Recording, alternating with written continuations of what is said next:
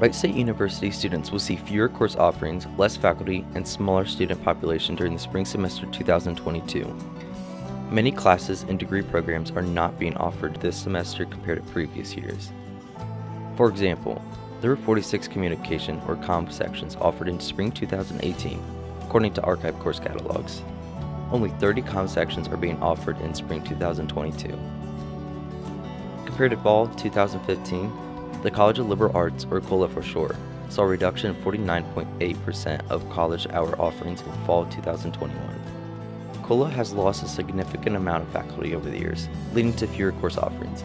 According to the COLA Reorganization Committee report, there were 206 faculty in 2015. In 2022, the committee estimates that the college will have just 103 faculty after retrenchment and retirements.